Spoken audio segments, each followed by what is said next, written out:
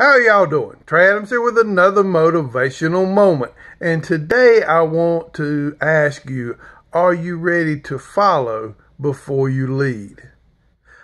I was watching the movie Drumline the other day, and I heard Orlando Jones' character, Dr. Lee, say you must be able to follow before you can lead.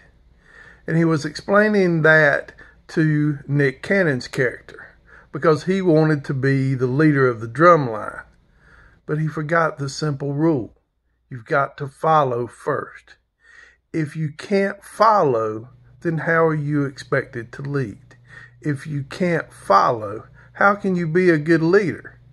If you can't follow, you will never be able to lead successfully. And there's a difference between being a leader and being a boss, and we will get into that later on. But I want to go back to, can you follow? And it's very simple. Can you follow the plans that you've laid out to reach your goals? Can you follow your goals to reach your dreams?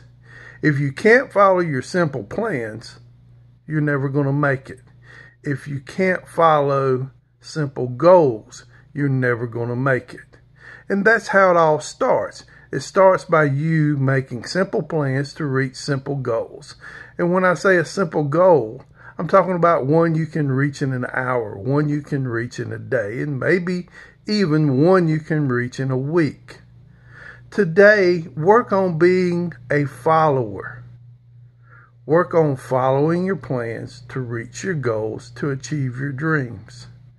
And once you learn how to follow, that will make you a great leader. That will put you in a position to lead people, to show people that you are positive, that you are productive, that they can follow you to reach their goals and dreams. So today, I want you to work on following, because following will help you become a P2D3.